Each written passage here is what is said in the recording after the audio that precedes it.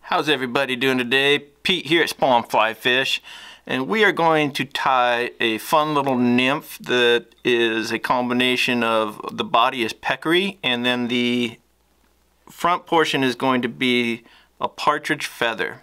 And I know some of you are maybe not familiar with peccary. Peccary is the hair off of a javelina. Javelina looks like a pig, not a pig, it's actually a rodent, but their hair is pretty useful. So what I'm going to show you here is at the very top tip of this hair. Do you see it looks like a tassel at the top of a ear of corn? And so what we're going to do is, if you can get your fingers on one side and then grab that tassel on the other, and you can split that hair all the way down. And now you have two pieces of peccary. And so all you have to do is tie in so that the inner core is facing up, and then when you wrap, of course, the outer edge will show, and that's what we are looking for. Alright, so in the vise today we've got the 523 from Firehole. This is a size 14. For the bead, of course, Spawn football bead, size 5.5 millimeter in black. Now, to hold that bead in tight, we're just going to add 8 or 9 wraps of some 0.015 non-lead wire. Let me snip that on the end here, and of course I'm using a dedicated wire cutting scissor that happens to have a curved edge. And if you want to know what type of scissor this is, it is a cuticle scissor. I only use the cute part. And so, got that cut like so, rounded on both back and front, push that wire into the back of the bead, and it should stay fairly secure for us, at least long enough to get some thread on there, and then we'll really snug it down. For the thread today, I've got some UniThreads. This is 6/0 color Camel. And once you've got that started, go ahead and trim that tag end out. Really simple fly here, but very, very effective. And again, once I get to these weighted wraps, I'm going to try to get a couple 45-degree angle wraps first, and then I'll come down and really tighten them down, cinch all those wraps in between the weighted wire, and we are ready to start tying this fly. So I'm going to turn this hook over, give myself a little room to work with there, and we'll take one of these hairs that we just split and find one I really like here. I like this one. So you'll notice after you split these hairs, it's typical that one side is a little bit thicker than the other. So just, you know, if you want, you can be a little picky and use the thinner one for a smaller fly that you don't want that body to build up. And then as far as where you tie this in, you'll notice like the brown starts here, then shifts to white, and then back to brown. So all that comes into play, and my advice to you is to tie a few flies up, see what you like as far as that aesthetic, and then tie the flies that make you and your local fish happy. Just trim that tag end out there. So nothing to it so far. If you want, at this point, before you wrap this guy, you could absolutely use a little cement and, you know, give it something to grab onto, but I think we're going to be all right because we're going to actually fix that once it's done. Now, I've got a wire here. This is some ultra wire, small gold, and what I'm going to do is tie this on your side. And I know most of you would tie this in first, and there's a reason I don't. And it's to ensure I don't go as far back with the wire so that I can take one wrap with the peccary and still have the wire in front of that so that it fits into the first gap between the first and second wrap. And it'll make more sense as we go here. Start that on your side there and just wrap back. And finish wrapping that down.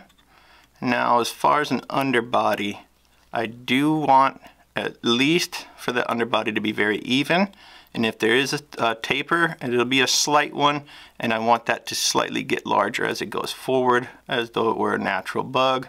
That's kind of what we're trying to do here. I'm okay with this. Alright, so now that wire, I'm going to move it forward and then make sure that this first wrap of that peccary sits right behind it. Move the wire back, and now when I make this wrap, that wire's trapped. It can't go forward, can't go backward, and so I'm going to go with wraps that sit right between touching and not touching. I just need the smallest breadth of distance between each wrap of that peccary so that I can wrap that rib in between each of the hair wraps. And maybe one more here. You know, you can always cover this up, but you can't go back in and add more, so make sure you wrap far enough up on this stuff. Turn it over, tie it off on the top of the hook here. Since it's a jig hook, this will be the top. 3 good wraps to trap, a couple in front to secure, and then we can trim this guy out. And as far as peccary or the javelina hair, I do need to give a little shout here to Greg, aka Thursday's Hopper, for reaching out to me years ago and showing me that nifty little trick of splitting the hairs. Alright, so now just carefully work your way, check both sides as you go, and we are throwing this wire rib right between every single wrap of that hair. So now we're going to have a nice segmented body, very natural looking in the water, and oh so buggy to those little fish. Alright, once we got it up here, go ahead, same deal, tie that wire off with a couple good wraps, and then of course bring that wire back and wrap over on itself a couple times, and now that thing's not going anywhere. But I did tell you we'd do something to this peccary to give it a little strength, and so what we're going to do here is apply a very small amount of clear UV resin. This is the thin from Loon, and once you get a little bit on there, just sort of smear it around, cover the whole deal. Not looking for anything crazy, we're not bulking up the body a lot, just want to smooth it out and give it some strength. Couple tap tap taps might even it up, and then grab your nifty little torch and cure that resin. Just gonna get some extra distance on that thread so I don't get it soaked in UV resin. Give it a turn, let that stuff cure, and once you've cured the entire body there, we'll be ready for our next element. And we only have 2 more to go, so we are almost done with this fly already. I know, it's amazing. Alright, so our next deal here, we're going to use some Peacock dyed orange, and I want about 3 fibers off of this thing. They don't have to be perfect by any means. And since it doesn't matter if you tie this on the top or a bottom, since we're going to wrap the whole thing, I'm just going to go ahead and tie this here, and the hook point's not in my way, and possibly you can see a little better. Alright, so that's going to be our thorax here, and although it's not very bright, this will act as a hot spot. So since it's a little bit dulled down with this actual shade of orange here, and this is a nature spirit peacock, we'll call this a tepid spot instead of a hot spot today.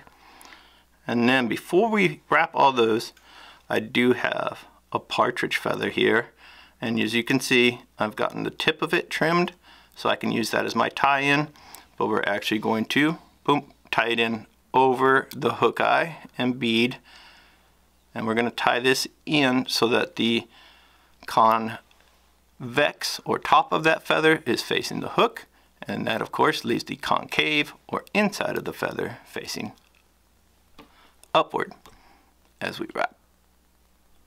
It'll all make sense. Alright, and that's it. So now, got one little tag section of that feather to trim out. That partridge is pretty sneaky. There we go. And look at those fibers right there, hiding. Alright, so now pull up your peacock. gently begin to twist all 3 of those hurls together. Once you're happy, simply wrap it. And just be mindful not to trap a bunch of fibers from that partridge before you even get to use it. And one more in there. Yeah. Let's tie this guy off up here. And again, be mindful of that feather. I know it's a little awkward, but patience is all you need. Maybe an extra finger here and there. And there's one fiber of that partridge just trying to be in there. He'll get to play, but not yet. Alright, 2, 3 good wraps. And then I'm going to get one wrap in front of that peacock, and now I can easily turn that out like so. Let's turn this guy back over. Here's our partridge now, and typically all you need to do is coax those fibers back on both sides of the quill and gently take one full wrap. And at this point you can see we don't need a lot coming off of this feather. One full wrap is all we need. So I've held those fibers so I don't release too many more here. I don't want to cover up that thorax too much, but we do want that spider look that you get from a soft tackle or partridge or whatever. Tie it off, couple wraps in front, remove the quill like so. Even those fibers up a little, and honestly folks, there's not much to it, but simplicity a lot of times is what gets the job done, saves you from a fishless day, all those good things. And in the water, this thing has so much movement and just attracts the fish like crazy. All right, couple whip finishes here and this thing's ready to go. There's our first one. And you can see that hot spot is just peeking through there. And when this thing is in the water and those fibers condense down, that orange will stick out, especially since we've got the black bead for an extra contrast point there. And trim out your thread like so. For some cement on this guy, of course we're going Loon hardhead clear, and coat all those wraps. And just follow it around and try to not get any cement on that partridge if you can. If you do get a little in there, and guess what? It's not the end of the world. It'll still fish just fine. And let's call that good. Alright folks, the Peccary and Partridge soft tackle, orange peacock in there for just a subtle hot spot, and tie this up, fish it, and watch those fish go nuts. Thank you to everybody who watches our videos, and if you'd be so kind, please remember to hit like and subscribe, and we will see you all on the water.